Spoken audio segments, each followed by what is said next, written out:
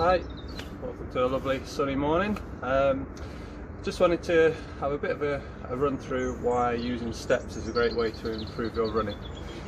Firstly, using them to run up, whether it's single steps or double steps, is a great way of firstly encouraging a better stride. So picking your knees up a bit more, picking your toes up a bit more, and having power as you stride up off the steps. A bit like hill reps really.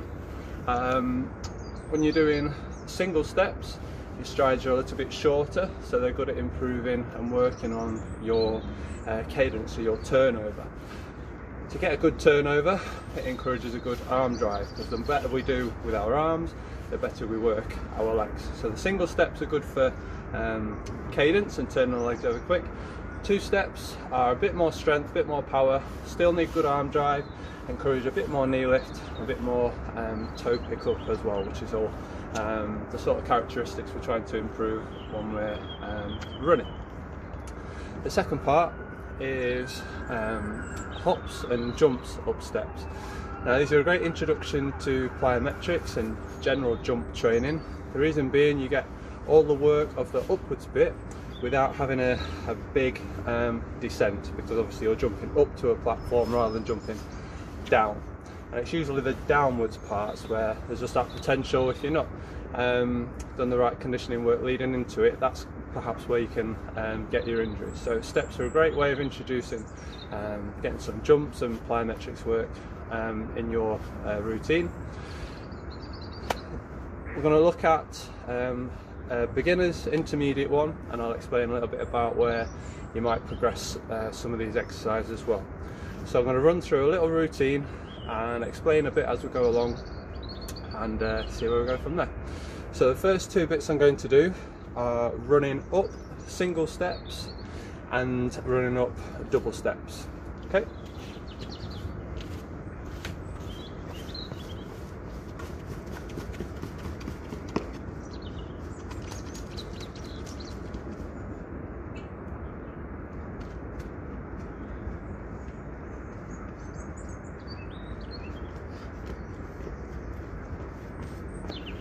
That was singles and then doubles.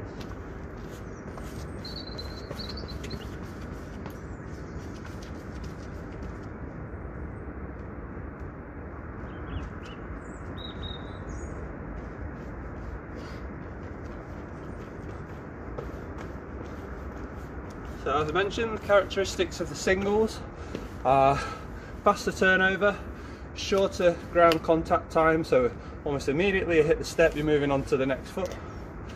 The two steps, bigger stride, a bit more power, have to drive up off the step.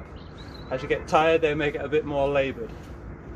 When we're doing all of this stuff, we're not trying to get you to a point of fatigue where your form goes and the quality isn't there. These are just drills to reinforce really good positive training habits. Okay, now I would work on the singles, doing 3 sets of those and then 3 sets of the doubles. Just done one lot just to introduce it today. Next bits, we're going to do 2-footed single step jumps with what we call a stick landing. So you're going to jump up, get a really good set position, a good flat foot landing. You're not just landing on your heels or just landing on your toes, it's a good midfoot into a flat landing. Stick your landing and then jump, and we'll go up again. I'll demonstrate one run of those, and then you're going to do the same thing again, but we're going to show you doing 2 steps at a time. So it's a bigger jump, but still really trying to work on that landing.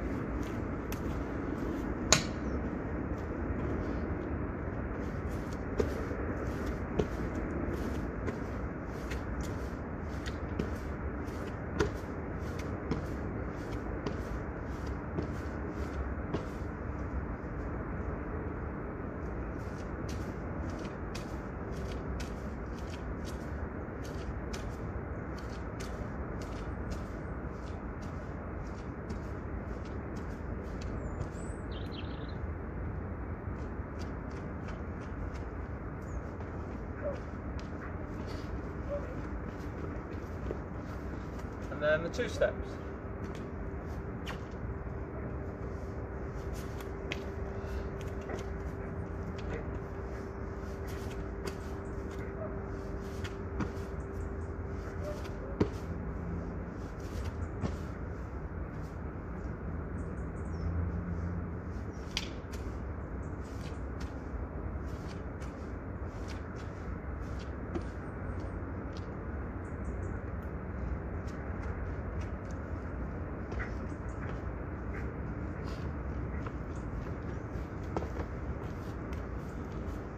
So what we're using to try and generate the force there is a stiffness through the body and a drive with the arms.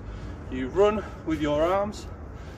We need to get that oomph in this example using some arms as well. So it's a good stiffness through the body and we're springing up and out of the knees. It's not a slow squat jump, it's like a reflex flick out of the knees. We're after what we call an athletic stiffness in the knees.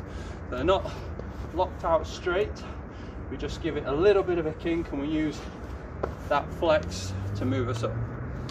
So progression from that is to now take it to bounds up the steps. Again, I'll demonstrate single steps first and then the doubles. This time we're trying to spend as short amount of time as possible on each step. So we spring in and we turn it into more of a plyometric movement. Still good landings, moving up nice and sharp.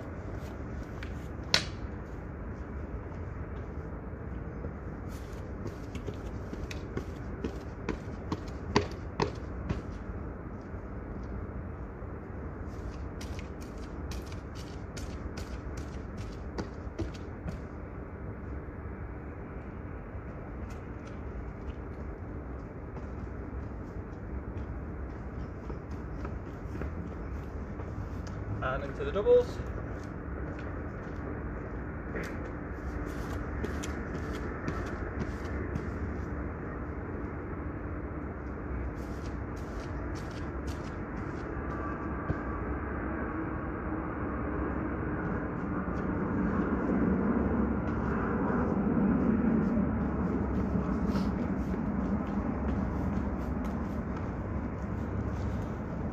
So again, reps and sets wise, anything that's probably 10 to 15 contacts, so 10 to 15 steps perhaps, and 2 to 3 sets, so 2 to 3 goes at that, whether it be the single steps or the double steps. Again, we're not after you getting to a point of fatigue. We want to keep these nice and sharp and crisp, lots of purpose and intent. That purpose and intent and sharpness diminishes as you get more tired. So if you're finding the tiredness is coming through, the fatigue's coming, just take longer in between each set. So the final progression for now is we can do those last 2 exercises but on single leg. So first go, we're going to do a stick landing, so single leg, stick each landing on each step, and then we can try again still a single step but springing upwards. So I'll go through those 2 now. First one with a stick landing, second one springing up.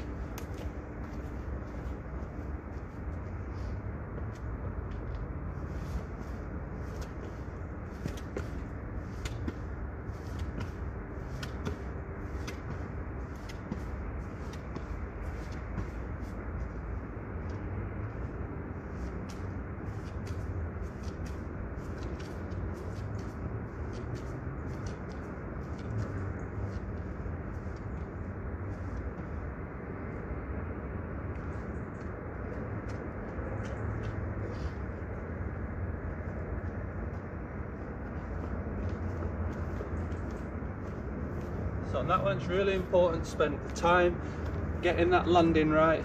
If your landing's poor and you're unbalanced, it's going to affect the next jump and then the next jump. And it will also affect how well you progress into this next one, which is your more plyometric one.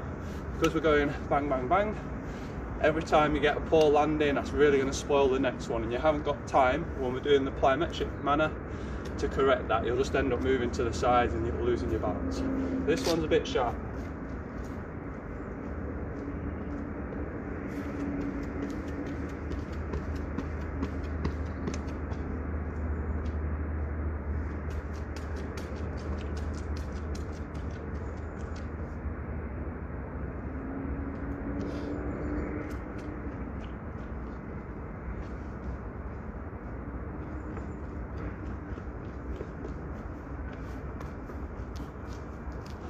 So again, we're after that stiffness in the legs, trying to spend as short a period of time on the floor as possible. We land and then we come back up. So in this little drill, or this little video, we've gone through 3 main different exercises. We've got the runs, we've got the jumps with a stick landing, and the springy ones, plyometric ones, and we've got the same versions but on a single leg, which are the most challenging ones, so more your intermediate moving into your advanced ones. Spend the time getting the form really good. It's all about good timing and good drive and intent. The basic ones done really well are better than trying to get to the harder exercises but executing them poorly. Just really good form. You can work through these maybe once a week is a great start point.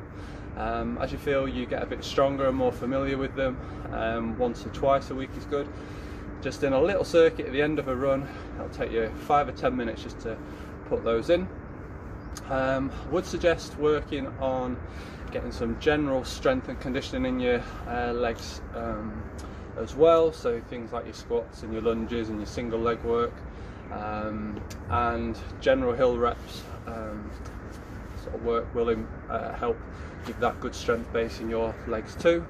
Again, don't go to the point of fatigue. You're just trying to train in speed and good habits. You're not trying to train yourself to get slower on each set and repetition. If you want a bit more information, then just click on the description below and I'll give a few links and a bit more program advice about how many reps and sets and when to introduce them.